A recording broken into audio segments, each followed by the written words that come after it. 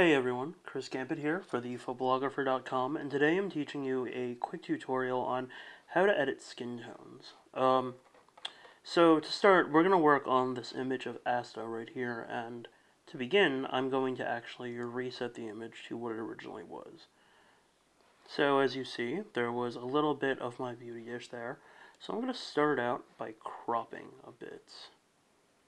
So I'm going to crop in to right around there. Perfect. Okay, so I started out by cropping. Most people will work with this panel right here, which is the basic adjustment panel. Avoid that until the end. So what I like to start out with is I actually go all the way from the bottom and I start out with a color profile of some sort. I have a bunch loaded up, but this was shot with a Canon DSLR, so you can load up basically anything you want. I'll use camera portrait for the moment. So from there, I keep moving up towards the areas that I really want to work with. Let's do some lens correction first. So I don't really like that. So I'm going to leave it the way it is. Then I'm going to add some sharpening.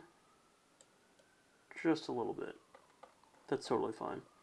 Now here's where we really get into working with skin. This is the color panel, and there's hue, there's saturation, and there's luminance. You're not really going to work with hue, so don't worry about that, but you will work with saturation and luminance. Now, what Lightroom has had for a really long time is there's this little button here. So if you click on that and you move it over to areas, it will highlight certain colors on the right if you take a look.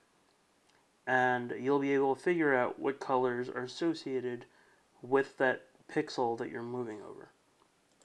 So making skin tones look better is all about the luminance and the saturation.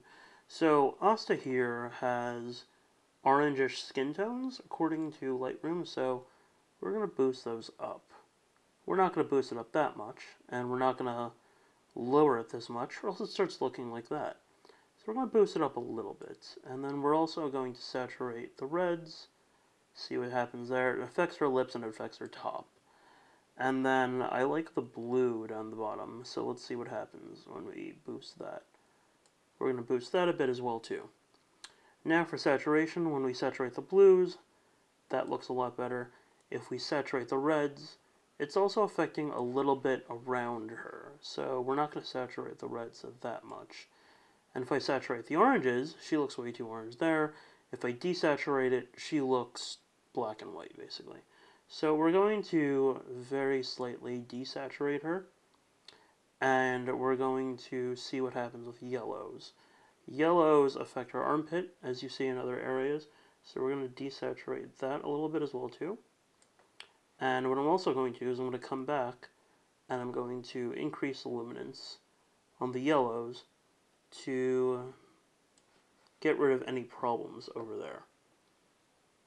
So now I'm looking at this again. Probably want to tone the luminance down a little bit in the orange level. So I'm going to do that right now.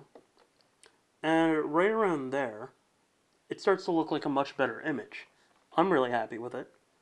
So now what you can do is you can actually move up to the adjustment panel, the basic adjustment panel, and you can tweak the white balance a little bit if you want to. I'd actually recommend tweaking the white balance a little bit first. So if I warm this up a bit, her skin looks a little bit better. And then if I add the contrast, no, I don't really want to do that. So let's tone that down. Let's decrease the black level to make the image look a little bit sharper, and then also increase the contrast a bit. And then from there, we have a photo that looks a lot better in the skin tones. And that's really about all you have to do in order to actually make sure that you get the best skin tones you possibly can.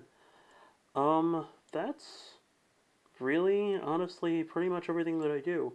But here's the thing, you also have to do this individually to each photo. So there is no special preset that you can do. I mean, if it's all in one shooting session, maybe you could save the images and then sync all the settings together, but even then you'll probably have to make some specific adjustments to each image.